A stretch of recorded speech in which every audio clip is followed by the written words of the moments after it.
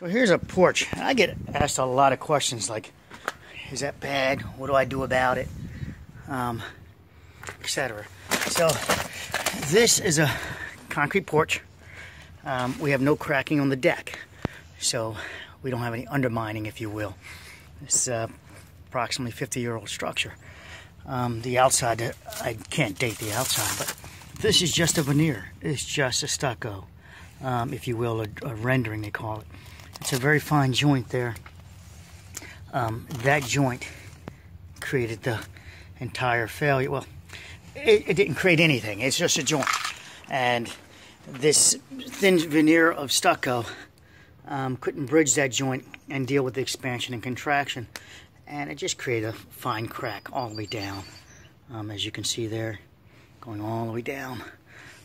No big deal. You just break this stuff off and redo it. Now, you can tap it, and it'll sound hollow. That's all the weak points. In this case, you can literally push on it also and see it deflect. Just tear it off. Just hammer. Get down to bare surface. Make sure you've got a subsurface that can actually hold your stucco. Now, I'm a fiberglass for people trying to learn how to do this. I'm a freak on fiberglass. Use your fiberglass reinforcing product. There's a few companies that sell it, so I'm not going to sponsor either one by saying it. Now, here's our reinforcement. Look at that. See that metal? That metal got water on it. It rusts. When it rusts, it expands, and it breaks apart this concrete. Now, so do you tear apart a whole porch to do this? No, not at all. I'm just taking a feel of the cable, see if I can, yeah. So it's that gone, it rusted. That's just a wire mesh. So this section was able to get wet and expand the metal, and that little bit of reinforcement, that thin wire mesh, caused the failure of this entire end of the porch. Was it needed? I don't think so. I don't think so. A little bit of overhang. Still recording. So it did have good cover. So you would think water wouldn't get to it, but water did. And then this is what the crack would look like if you were just looking at a crack on the side of your porch like that, and trying to evaluate why is there this crack. That could be it. The simple reinforcement caused the crack. There's the crack there, going across the top.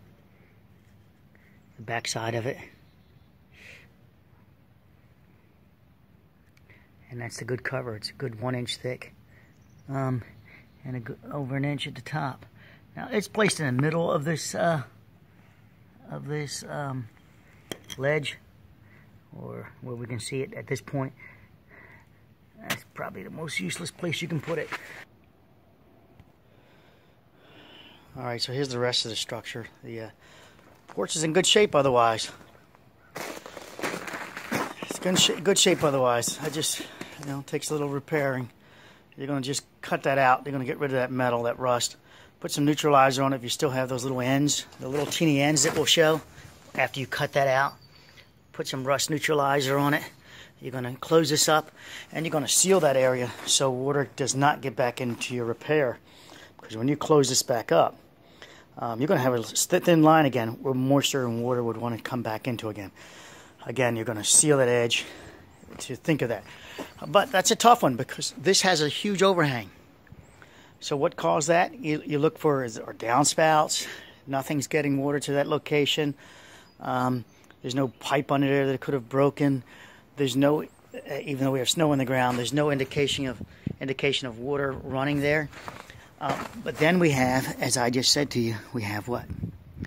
I just gave you the hint. I'm pausing. Okay. We have this going on, whatever this is. Here and here, or it looks like if we trace it backwards, are 2 points of water coming down to this metal. There's a nice concentration of what appears to be,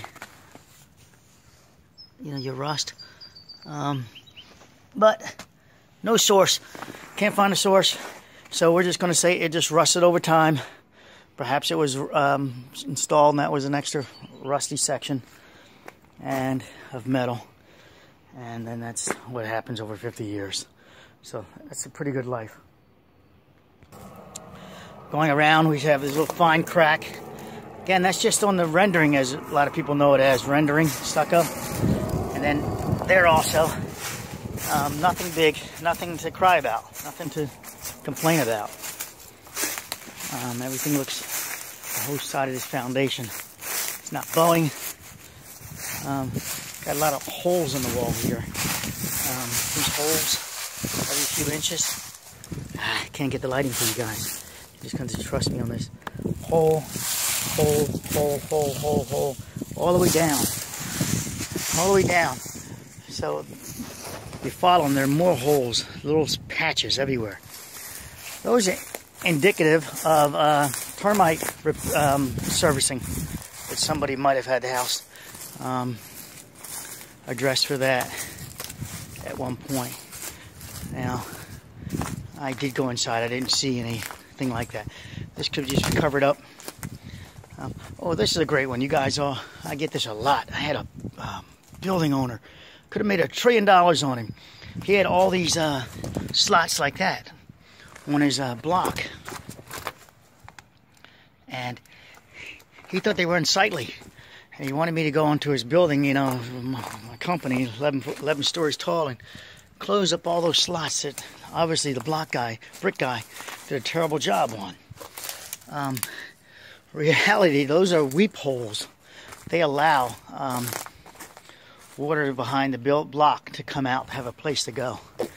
So I didn't make $1, and I didn't even get $1 for giving them my advice, because I just couldn't do it.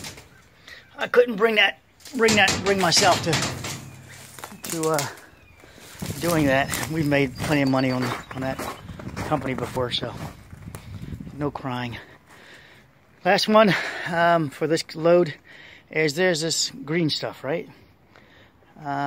This is not getting sun, and this is simply need to get some bleach and water and get this off. It's just not. There's just nothing. Just get it off there. It's moss. It's